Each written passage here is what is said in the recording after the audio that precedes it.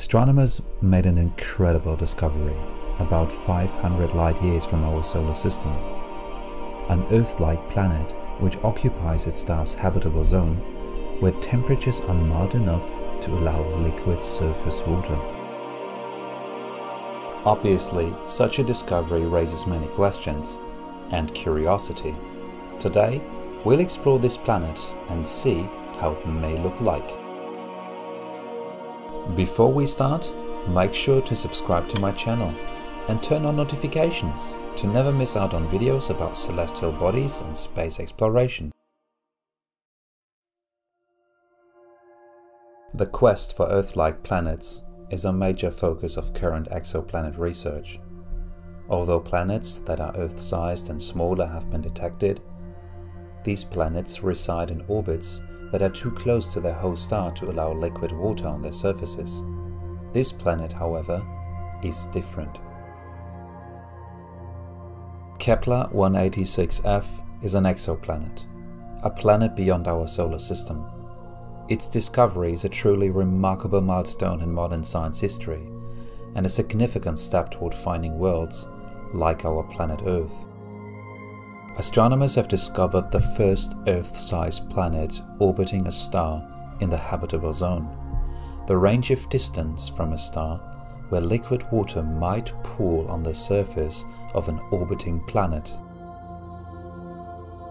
This discovery confirms that planets the size of Earth actually exist in the habitable zone of stars other than our Sun.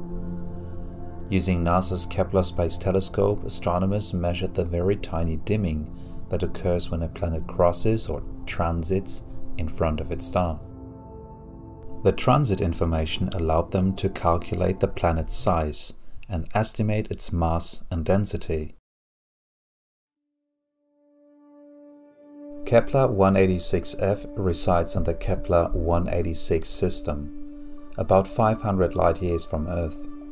The system is also home to 4 companion planets, Kepler-186b, c, d and e, which are probably too close to their star and are considered too hot to have liquid water. The 4 innermost planets are probably tidally locked, which means that one side always faces the star. And this may apply to Kepler-186f as well. If so, one side of the planet would always be covered in darkness, whereas the other side would always be bright. Dramatic temperature differences would be a result of this phenomenon. All 5 planets orbit a star half the size and mass of our Sun. The star is classified as a red dwarf, a class of stars that makes up 70% of the stars in the Milky Way. This star is not only smaller, but also dimmer and cooler than our Sun. Kepler-186f is about 11% larger in radius than Earth. Although the size of Kepler-186f is known, its mass and composition are not. Previous research, however, suggests that a planet the size of Kepler-186f is likely to be rocky. A wide range of possible masses can be calculated by combining the radius with densities derived from the possible types of matter from which planets can be made. It could be a rocky terrestrial planet or a lower density ocean planet with a thick atmosphere.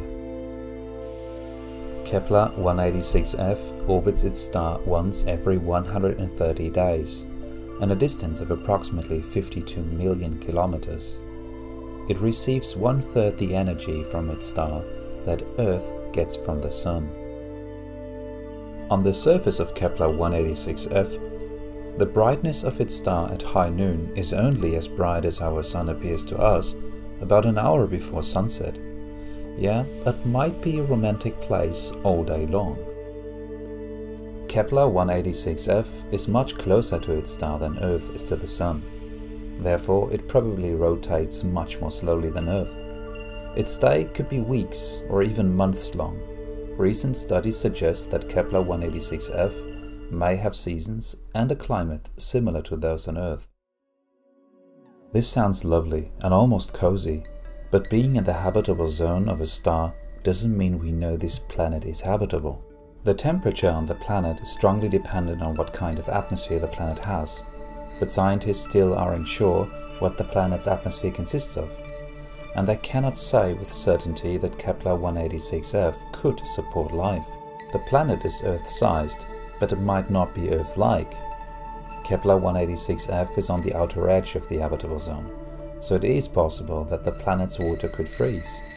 Furthermore, small stars such as Kepler-186 tend to be more active than larger stars such as our Sun, and liable to produce more solar flares and potentially harmful radiation. So does it mean there can't be life on Kepler-186f? Well, there are scientists who believe it may indeed sustain life. Its larger size could mean the planet has a thicker atmosphere, insulating the planet and helping keep water in liquid form on the surface, a prerequisite for life as it is known on Earth. And if the planet has lakes or oceans, it would increase the chances of life evolving there. In fact, it has many properties that resemble Earth. You may think of Kepler-186f as an Earth cousin rather than an Earth twin. It has similar characteristics, but a different parent as it orbits a cooler and dimmer star. If Kepler-186f was orbiting our Sun, it would travel within the orbit of Mercury, a planet that is not considered habitable. Because Kepler-186 is a relatively cool red dwarf star, the planet still lies within the star's habitable zone. Astronomers concluded that Kepler-186f, along with the exoplanets Kepler-44-2b and Kepler-62f, were likely the best candidates for being potentially habitable planets. Unfortunately, Kepler-186f is too far, and it's hard to find for current telescopes or the next generation of planned telescopes to determine its mass or whether it has an atmosphere. So we still can't tell with certainty whether or not a planet like Kepler-186f actually is habitable. However, the discovery of this exoplanet demonstrates conclusively that there are other Earth-sized planets in habitable zones. The quest for Earth-like planets and life beyond our solar system will continue, which raises an interesting question. Are we reaching out into space because deep inside us, we already know we will have to leave our home planet one day? Or is it just the human's inquisitive mind? What do you think? Let me know in the comments. Which celestial body would you like to explore next? Another exoplanet? Or a moon? Please let me know in the comments. Leave me a thumbs up, subscribe to my channel and turn on notifications if you enjoyed this video. Be curious and have a great day. Bye.